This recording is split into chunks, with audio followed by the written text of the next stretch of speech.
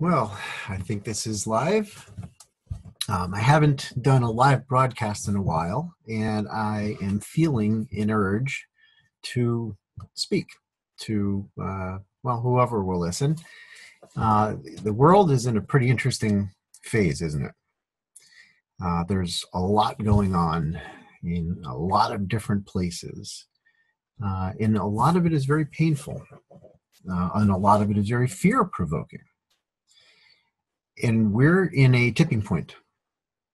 It's been that way for a while, but particularly right now, the balance of power between love and fear is in a major teeter-totter mode. And we're in a place where we have a choice. And I know it doesn't always feel like this, especially when you get absorbed into the information-seeking, news-reading, TV watching mode. Everybody wants to be in the know, to be in the loop. And yet these information systems are not designed to soothe us. They're designed to give us information, and it is our choice whether we choose to fixate on it or to tune it out. And whether you believe it or not, many of us believe that how we're feeling as individuals results in a collective feeling that the earth is experiencing. And regardless of what's happening in the world, we're capable of changing how we feel by what we focus upon. And right now, we are very clearly in a place where there's a lot of fear. And it's a choice now to say, well, it's true, right? I think that's what the trap is. It is true. These bad things have happened. These obviously shootings and violent actions all over the world, not just the most recent one that happened Sunday night in Las Vegas. There's a lot of things that have been occurring when you look back over the past several weeks with earthquakes and hurricanes and natural disasters of all kinds. It's very easy to fall into the trap of fear. And we can fall into the belief that our fear is somehow a form of love. And it may come off that way. I know that when we consider losing what we love, when we consider the loss of safety, the loss of life, that our fear is actually love. It's a different form of love. And one could certainly make that case. But when you consider simply from an emotional standpoint, from a vibrational standpoint, what are you really radiating when you're scared? And I notice when I'm scared, when I let myself fixate on these thoughts, these experiences, I'm not radiating love. I'm radiating something very, very different. And the thoughts that occur to me are very, very different as a result of how I'm feeling. And so I want you to take a closer look at how you're feeling and what you're radiating and what it's causing in terms of thought and action, right? What do you do when you're afraid? What do you act like? How compassionate are you? How loving are you really?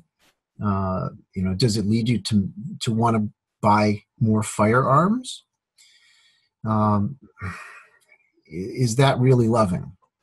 And some would say, well, I love my children, so I want to protect my children. All right. And yet, are you really protecting them from fear? The real root. And when we get caught up in all of this stuff, and when we're staring at our phones, reading the news loops, as so many people are right now, at this very moment, flipping through their news channels, and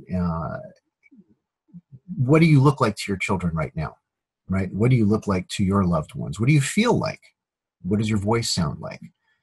And how much are you actually radiating what we're wanting to create in this world? And I understand not everybody's wanting to create love, but we don't have to have 100%, do we? We need to have an increasing percentage. And we are quite possibly at a 50-50 point where if we choose, those who are watching this broadcast and others like it right now, we can make a choice to take a deep breath,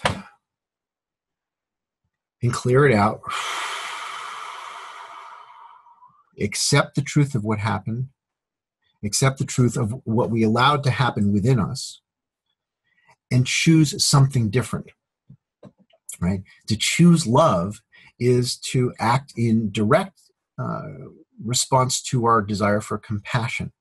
Are you taking care of yourself? Are you taking care of your loved ones? And I don't mean protecting in terms of, saddling everybody up in a tank and, and running off into your bunker. That's not what's going to solve this problem.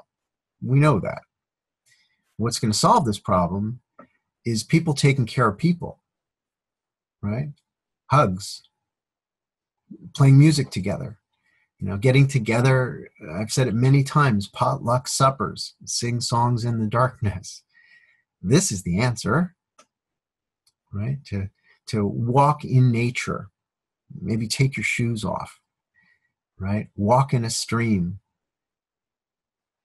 When you tune out of this, the broadcasted human world, if you will, the human world culture that is creating the problem in the first place, we know this, right? The movies, the TV, what we get addicted to in terms of our Netflix and Hulu binge watching.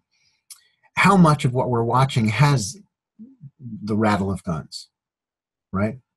What does it make us feel when we're fixated on get the bad guy?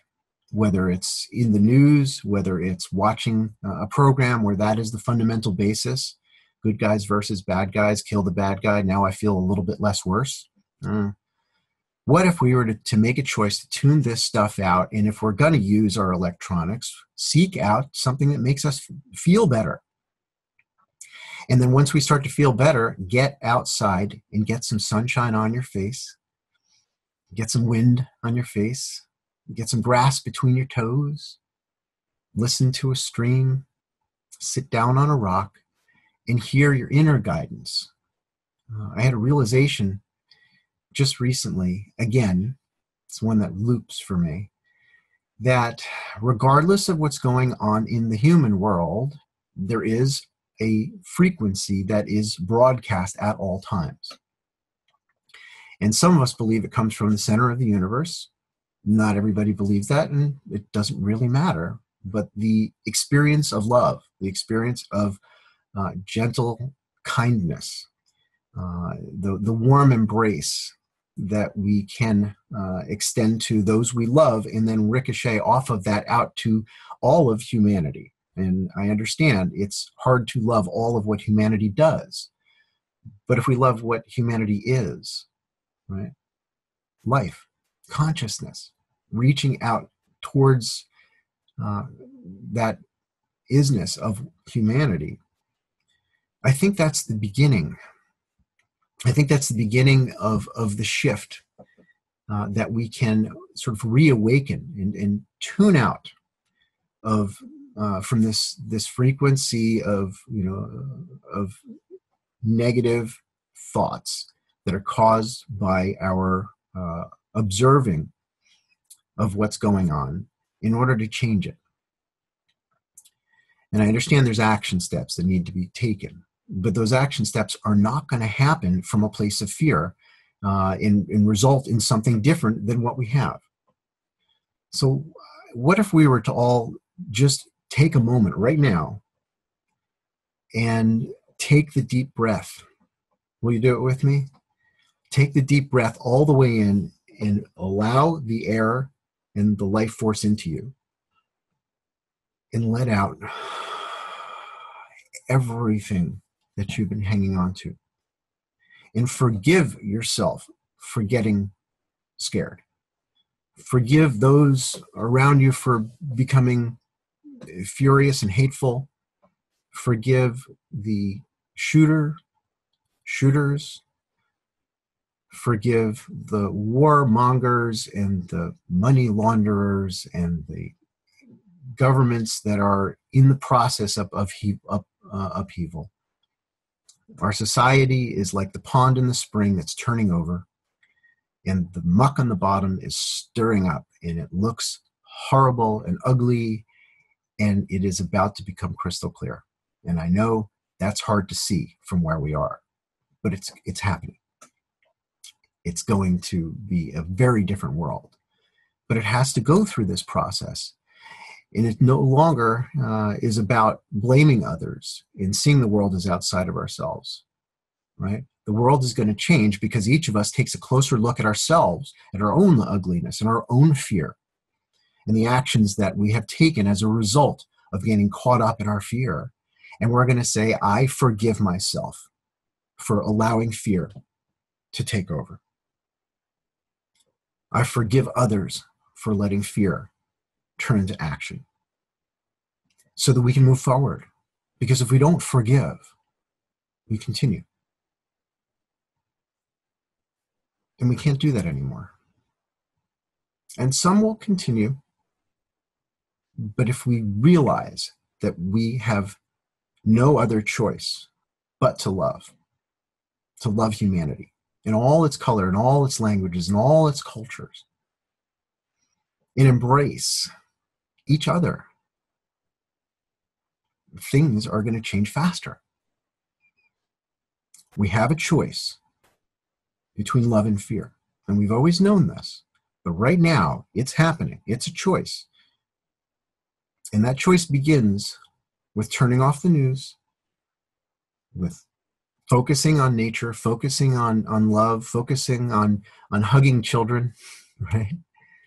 Playing, singing, dancing, and re-nurturing the feeling that we are losing when we get focused on these truths that are transient. They're the current state. It's the old world bubbling up, clouding our view of love, and then we realize that there's nothing that can cloud our view of love because the emotion is still there, always underneath at all times. And when we walk in nature and when we look into each other's eyes with love and compassion, we realize that it never left. So I invite you to join me in this moment of opportunity to choose love. This is a song that it was recently, I was guided to listen to, and I'm going to share with you now. The artist's name is Sean Galloway. And the artist has written probably a song that is most perfectly titled for what we need right now. I choose love.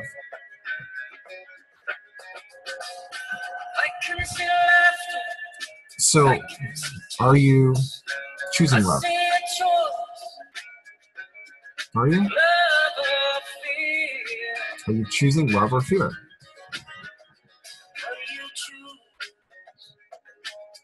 You do have a choice. We all have a choice.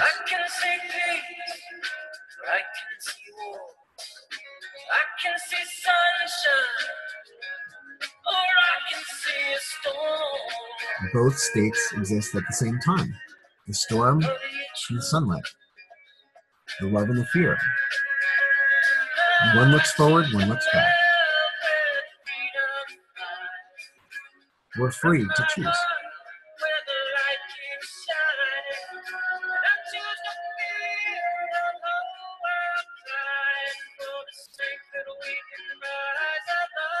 We can rise above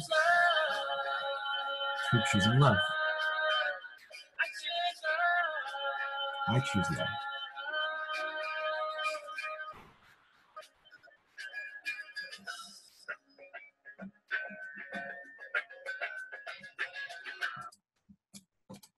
Do you choose love right now? If you do, I thank you. I thank you and I love you.